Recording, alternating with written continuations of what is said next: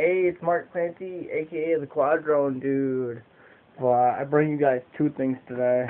One is landing gear. Well, not really landing gear, more like a landing pad that I made for nanos and small quads to land on. And the other thing is me getting a new quadcopter tomorrow, guys. We're going to do an unboxing video and a flight demo, but it's called the Tarantula X6. It's 3 times the size of my SEMA already, and my SEMA is a pretty big quadcopter itself, like compared to my hand, guys. It's a pretty big quad itself, but the Tarantula is supposed to be 3 times the size of this. But enough of the SEMA and its little competitor, the Wonder Chopper. But here is my lovely mod to it, guys. My landing pad. I'm gonna have green LEDs on this side, green on this side. So that way it's orange, orange, green, green with the flashing in the dead center. So just teach little kids how to land their nanos.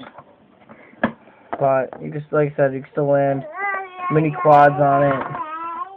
Even your big quads, you can still land on it. You just have to be more precise about it and more. You gotta basically be good at landing to teach you how to land good. But that's my cheap, easy mod, and it runs off of. There's 2 LEDs here on the bar. It'll block some of the light so you guys can see it. But then the flashing one. Damn, girl.